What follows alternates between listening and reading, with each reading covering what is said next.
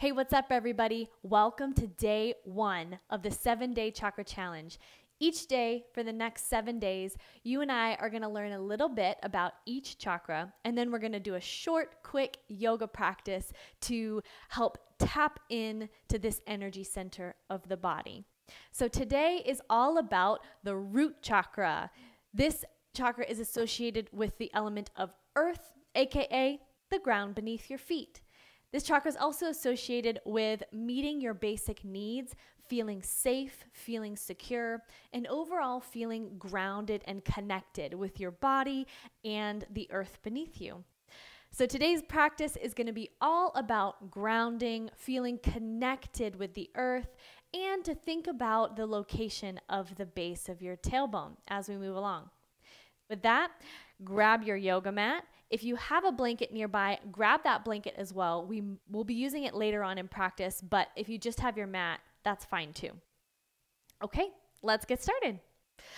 So for this practice, I'm actually gonna have you stomp your feet for the beginning of the practice. So I want you to take your feet and just stomp. You can make little stomps, you can make big stomps, you can jump around. I just want you really pounding your feet into the ground. So we're gonna take about 30 more seconds to stomp our feet. Imagine that you're like that angry toddler in the cereal aisle of the grocery store and you really want Lucky Charms and your mom keeps saying no and it's just not fair. Stomp those feet, stomp, stomp, stomp. What we're doing right now is building charge in the legs. We're charging up our root chakra. Just a few more seconds. All right.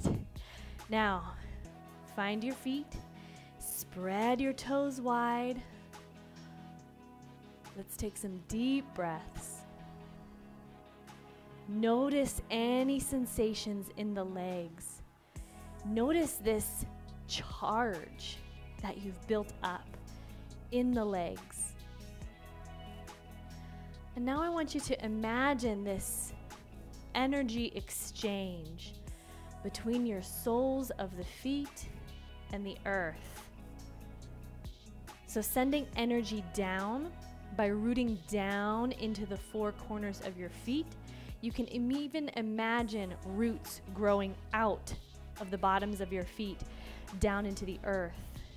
And then also imagine receiving nourishment and energy up through those roots, like a flower or tree receiving nourishment from the earth.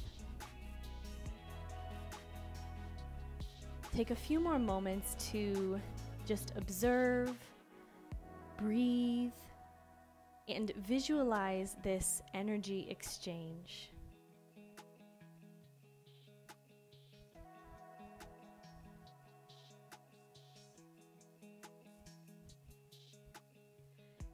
If you're not already there, go ahead and come to the top of your mat, facing the short end, and we're going to move through a basic sun salutation A, but today we're going to do it with a lot of awareness of the tailbone, where the base of the spine is. So feet hips distance apart, inhale, reach the arms up, lengthen through the body as you root down through the heels. And then exhale, long spine, fold forward, lifting the tailbone high to the sky as the top of your head reaches down towards the floor. As you inhale, let's lengthen the spine, come up halfway, hands to shins, and I want you to think about your tailbone lengthening backward in space as the top of your head reaches forward. Bend the knees, exhale, fold the belly over the thighs. And then let's take the hands down to the mat, stepping mindfully back, one foot and then the other to come to plank pose. Shoulders over wrists. And I want you to think about the tailbone yearning backward towards your heels as you press the floor away. Hold this plank for 3, 2, and 1. Let's lower our knees down. Now keeping that tailbone lengthening towards your knees now, bring the hips forward, bend the elbows, slow descent down, all the way onto your belly. Now inhale, Reach the chest forward. Begin to peel the shoulders, chest up off the mat into a baby cobra, still reaching the tailbone backwards towards your heels. And then exhale to slowly come back down. On your inhale, press through your hands to come into tabletop. Tuck your toes under. Reach your tailbone towards your heels, bending the knees deeply, and then lift the hips up and back to come to downward facing dog. Think about lifting the base of that tailbone as if there was a ball of light that you wanted to shine towards the sky, where the wall behind you meets the ceiling. And yes, I just asked you to imagine that there's a ball of light shining out of your butt. So let's just acknowledge that that happened and we'll move on. It's fine. Okay, so we're gonna slowly bring the knees back down to the ground and we're gonna move through cat-cow, but with the focus on the tailbone. So I want you to think about lifting that tailbone up towards the ceiling as the belly draws down towards the mat, lengthening the space between your pubic bone and that notch between your collarbones. And then as you exhale, let's reach the tailbone downwards towards your knees, rounding the spine, pulling the belly button in. Inhale forward, tipping the pelvis forward, reaching the tailbone up as the heart space reaches forward through your arms. Exhale, tailbone scoops under. Now shining that light down towards the mat between your knees. And then inhale, cow pose, lifting the sitting bones, lifting the tailbone.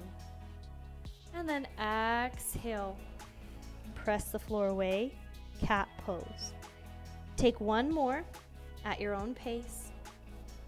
One more cow, one more cat.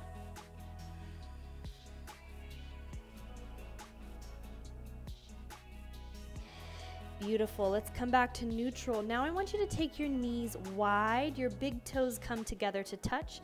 Sit the hips back towards your heels, and then bring your forehead down to the mat. If your forehead doesn't reach the mat, you could always place a block or your folded hands or stacked fists beneath your forehead. And in this pose, in child's pose, I just want you to focus on a sense of grounding. So maybe you take a big deep inhale into your torso and then you exhale to sigh it out. Let your body just release down into the floor. Allow yourself to be supported and held by the ground beneath you.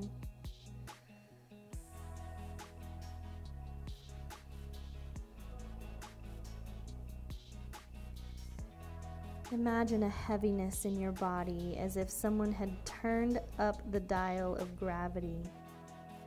So the hips become heavy, the forehead becomes heavy, the shoulders and pelvis become heavy. Everything is heavy as you connect with the ground. On your next inhale, we'll slowly press back up to that neutral tabletop position. Bring the knees back in, tuck the toes under, lift the hips up, downward facing dog, making that upside down V shape with your body. Find length in your spine, and then let's walk the feet towards the hands nice and slow, taking a stroll to the top of the mat. And then lifting your tailbone high, we're gonna slowly start to reach the tailbone down to the space between your heels as we begin to roll the spine up, vertebrae by vertebrae, to come all the way to stand. Good. So now I want you to face the long end of your mat and step your feet out nice and wide. Your feet should be about as wide as your wrists would be if you drew a line down from your wrists onto the floor. Let's start by turning the right toes out 90 degrees to point towards the short end of the mat. And then we're gonna come into warrior two. So bend this right knee until the right knee is about over your ankle. It can be slightly behind if necessary. And we're coming into warrior two. So shoulders over hips, arms reach out away. And then I just want you to play with this front leg a little bit. Play with bending and unbending this right knee. Really rooting down into that front heel. Really press down into that front heel. Feel that sense of ground, that sense of connection through the core of your right leg. Keep working it, making sure you're keeping the knee in line with the second and third toe. Beautiful. And then let's just hold with awareness in the legs. Really root down through the heels, through the four corners of your feet. Holding this warrior two, gazes over your front fingers. And then on your next inhale, let's straighten the front leg. We're going to turn the toes towards the long end of the mat, but then I want you to take the heels slightly in, coming into a wide second position. And so the toes are turned out 45 degrees, and then we're going to come down into a goddess squat. You might need to adjust your stance for your body to make sure it feels okay in your hips. I want you to think about lengthening that tailbone down towards the floor as you draw the navel up and in. And then let's bring the hands to prayer at heart center. Take a moment in this goddess pose to really feel into your feet, connect with your ground. Maybe imagining that there is a network of roots growing down out of your feet into the floor beneath you.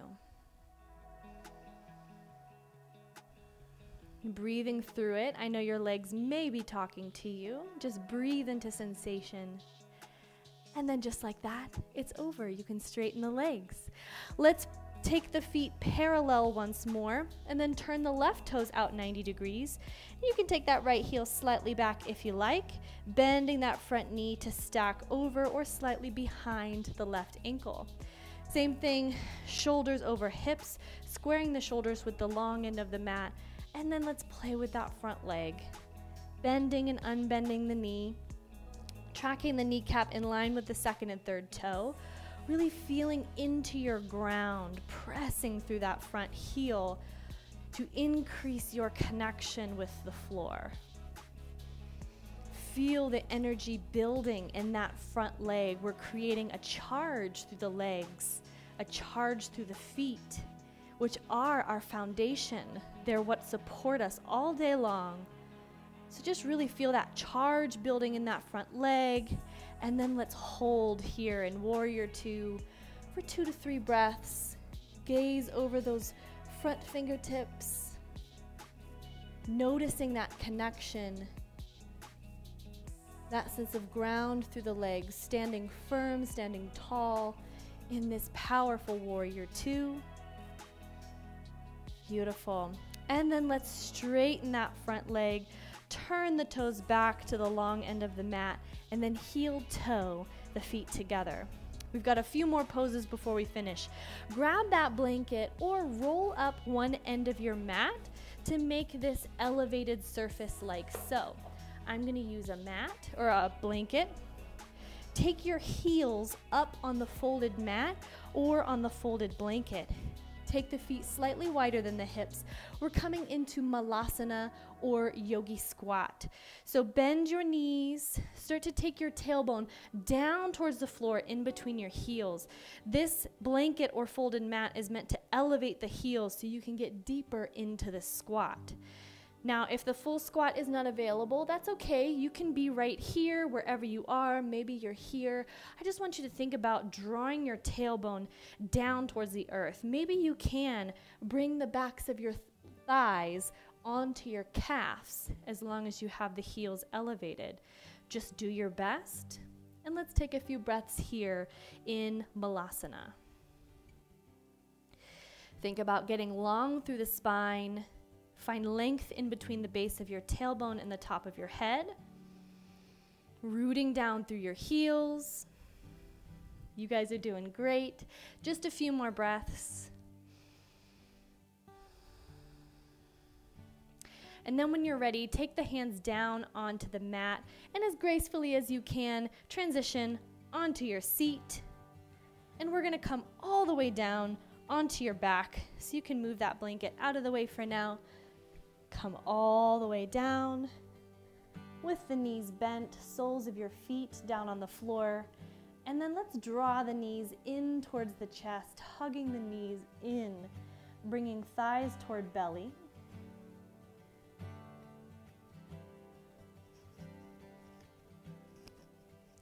Take a few breaths here.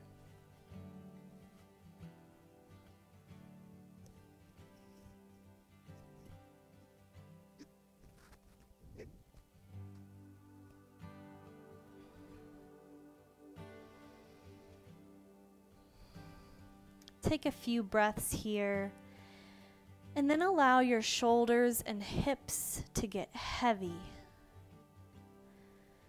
I want you to imagine for a moment that someone stretched a fitted sheet over your torso, and now the corners of that fitted sheet are starting to pull downward toward the floor. Feeling your low back become long and flat down on the ground. Feeling your back body widen and spread onto your mat. Take this moment to give a big ol' exhale. See if you can get a little heavier. Beautiful. And then let's release the legs all the way down, taking the legs long, or if you like, bending the knees and bringing the knees to rest against each other if having the legs all the way flat is uncomfortable. Bring the arms out to your side, palms face up or palms face down, your choice. And just take a moment to allow the body to rest and be supported by the floor. Shoulders heavy, hips heavy, legs heavy. Fully exhale, releasing yourself into the floor, feeling the ground beneath you, rising up to hold you.